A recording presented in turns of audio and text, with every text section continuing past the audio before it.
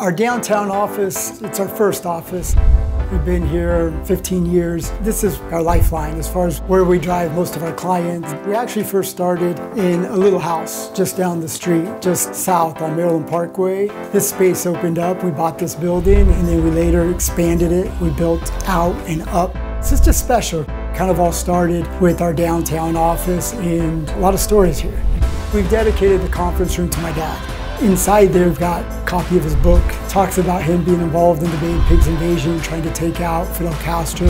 And ultimately, it talks about him getting away from that fight and starting a family, moving to Reno, Nevada to become a lawyer. A lot of good energy here in this office. We love helping clients. We love what we do. We love that we have a purpose, but we have fun doing it. Been really intentional about trying to build a good culture, surround ourselves with good people, create a good environment where our team wants to be here.